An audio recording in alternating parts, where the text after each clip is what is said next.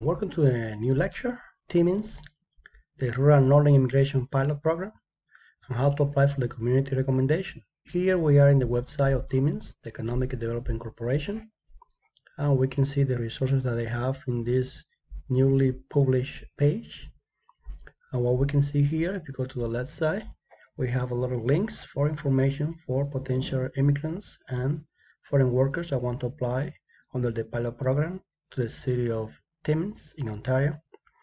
And go straight to the material. Here the applicants, we have information, and we have several steps to apply for Timmins for that recommendation. Number one, the step one will be, of course, as we understand, we need to meet the IRCC requirements. Then step two will be to secure permanent employment in Timmins in one of the eligible sectors, and we're gonna see the information here about the sector and occupations that are part of this program. You can actually visit the jobsintimmins.com. We're gonna see that website later on. And it's important that you fill out the Rural and Northern Immigration Pilot Offer of Employment form that we saw in the past and get the information from the employer. So these are the steps in the step two. Now let's take a look at the occupations that they are including in this program. We have in the healthcare and social work, we have registered nurses as an occupation, NOC 3012. We have nurse aides and patient service associates, NOC 3413. We have licensed practical nurses. We have general practitioner and family physicians. We have social workers. We have childhood educators and assistants. We have social and community service workers. We have home support workers, housekeepers, and related occupations. And we have a specialist physicians. So in the area and sector of healthcare and social work, these are the occupations that qualify. When it comes to trades, licensed and non-licensed, important to understand the difference. NOC 7312 is going to be for heavy-duty equipment mechanics. You have also NOC 7321 for automobile service technician, truck and bus mechanic, and mechanical repairers. You have the NOC 7311 for construction, millwrights, and industrial mechanics.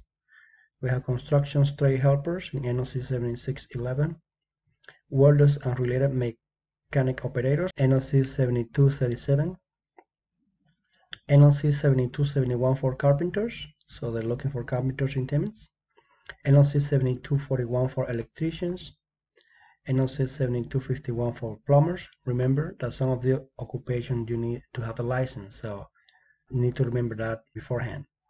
You have NOC 7511 for transport truck drivers, NOC 7521 for heavy equipment operators, NOC 7535 for other transport equipment operators and related maintenance workers, NOC 8231 for underground production and development miners, NOC 8614 for mine laborers, people that works in mine, NOC 941 for machine operators and related workers in mineral and metal products, NOC 943 for mechanic operators and related workers in pulp and paper production and wood processing and manufacturing. If you're working with paper production as machine operators, then NOC 943 is available.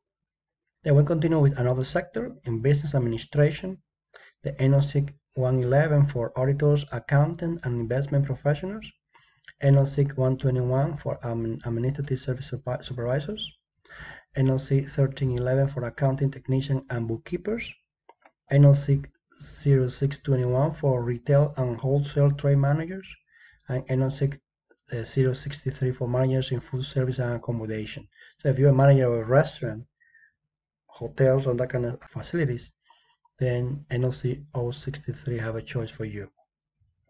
When it comes to information technology, IT, the NOC 0213 for computer information system managers is available, NOC 2147 for computer engineers, NOC 2171 for information system analysts and consultants, NOC 2172 for database and analysts and data administrators, and NOC 2173 for software engineers and designers.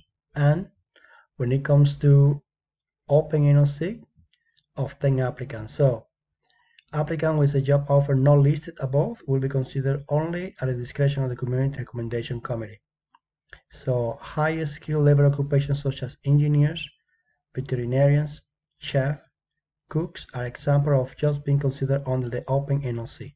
So this type of occupation will be considered under the open NOC, and they have a maximum of 10 applicants per period, okay? And here, if we continue below, we can see that the following jobs here, they are excluded and are not eligible for this program. Occupations such as 6421 for retail salesperson, 6511 for host or hostesses, 6512 for bartenders, 6513 for food and beverage servers, 6611 for cashiers, 6622 for store shelf stockers, clerks, and other fillers, and 6711 for food counter attendants. Kitchen helpers and related occupations are not included in this program. So you need to look for other choices. But for this pilot program for the city of Timmins, you do not qualify. Then, if you qualify in the previous occupations, then you go to step 3. And once you have been eligible based on step 1 and step 2, and the TDC will prioritize applicants who are mostly to serve in Timmins for the long term, okay, and can contribute to the economy. So you understand that. They're gonna choose the people that best meet the needs for the community. Only the highest scoring candidates will be further assessed for recommendations. So they're gonna be scoring people, and you're gonna see the information about how to determine your score. But the people with the candidates with the highest scoring will be able to be assessed for recommendation. And then you have this information here. The requirements for the community, you have an offer of employment in one of the 4 priorities NOC groups. You see the healthcare and social work, the trades, the business administration, and the information technology, or offer a position in the open NOC group that we talk about, the 10 applicable positions.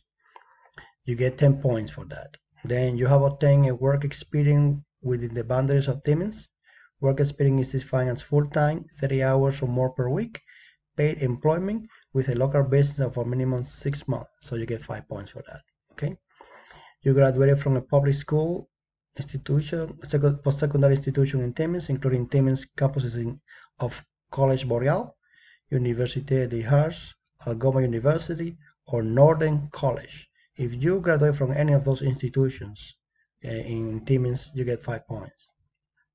So you are currently residing and have residence within the boundary of Timmins at a least of 6 months period prior to the launch of the rural immigration pilot program, or 6 months prior to submitting the application for the community recommendation. So you need to have a proof of lease agreement that you prove that you live in Timmins, home purchase agreement, utility invoice, or mortgage statement.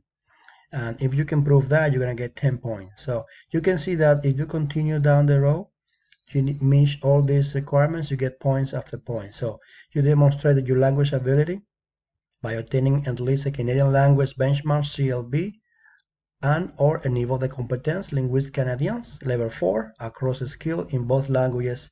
If you can prove that, then you can get 10 points. Then if you visited Timmins of at least 1 night of stay in the past 5 years, you get 5 points. So you just with 1 night, you can prove that you were in Timmins for a night, you get 5 points for that.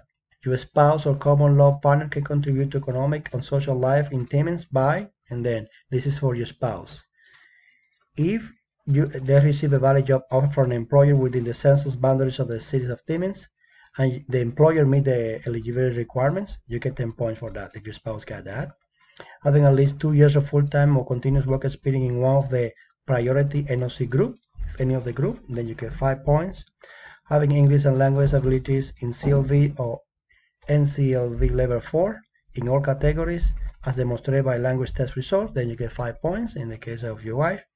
And a spouse or common law partner has submitted second language test results demonstrating the CLV or ENC level 4 of higher in all categories, then you get 5 points on top of that. So if your spouse have English or French and then have a second language too, then you have 5 points for one, 5 points for the other. So interesting to know. And then you can also, a reference letter should be stated for the nature of the length of relationship and be signed by the community member identified as your connection to the community. Applicants may not submit more than one letter of reference with their application. So you will need a reference of a reference letter, just proving the relationship with the community.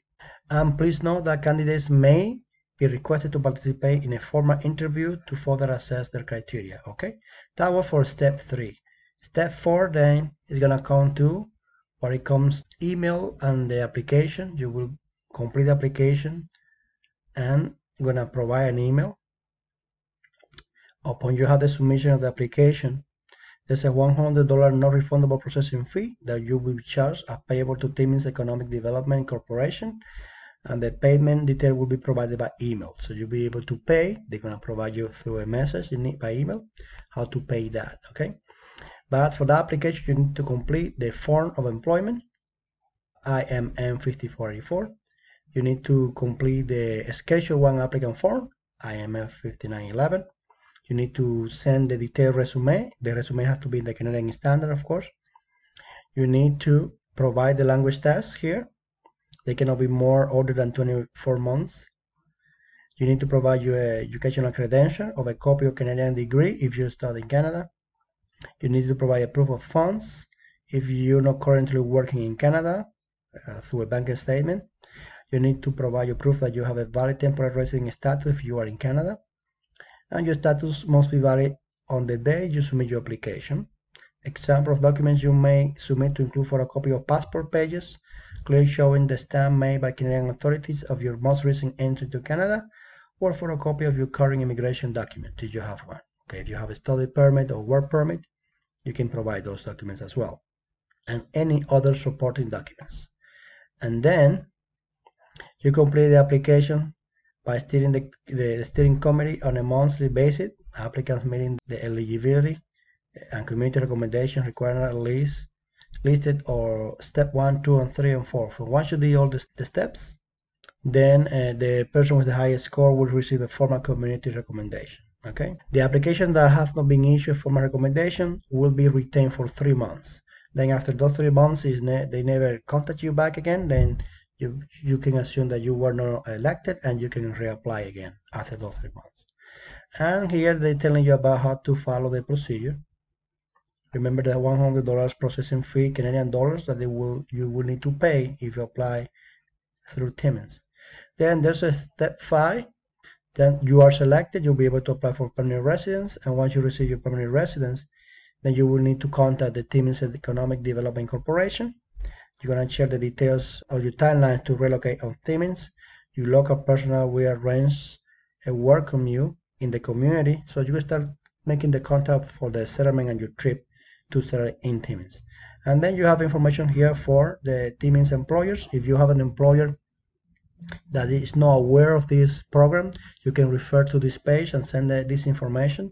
They will be able to read how they can qualify under the pilot programs in Timmins, and that can help you secure employment in Timmins. So I hope you enjoyed this lecture, and we'll see you in the next one with more information. Also pay attention to any assessment that we're going to include after this lecture, so you can do that and get ready to apply for Timmins if you like that. Okay, thank you very much, and remember to subscribe to this information here. They have a community profile here. You can download this guide and also get information from experts in the program by checking this information here. All right, thank you very much and have a great one.